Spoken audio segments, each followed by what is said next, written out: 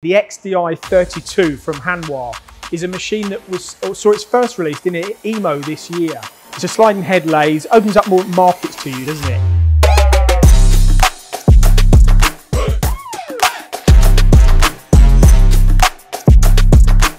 This new model has been designed to do heavier cuts. 32mm bar is quite large for a sliding head, although we can go bigger on to 42mm, but this one is a bespoke 32mm machine.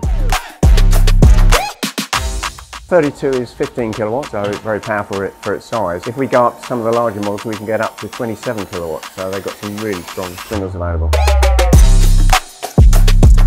Hanwha have gone to great lengths to give the customer as many tools as possible. We've got two independent patterns on this machine. You can actually have both patterns cutting simultaneously, and if you've got the rear or the sub-spindle working as well, you can have 3 tools active at any one time.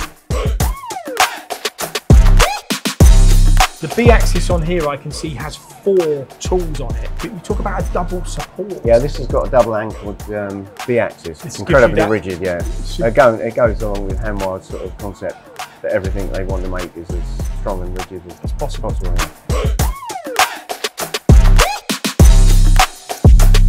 I think the main feedback we're getting is that the machine's pretty much from start up are holding very good accuracies. There's no warm-up period. And I think a lot of that is down to the rigidity of build. Made 100% in South Korea. It's a very nice factory, incredible facilities. And the customers who've got them are just using them day in, day out very successfully. That's all we can ask for.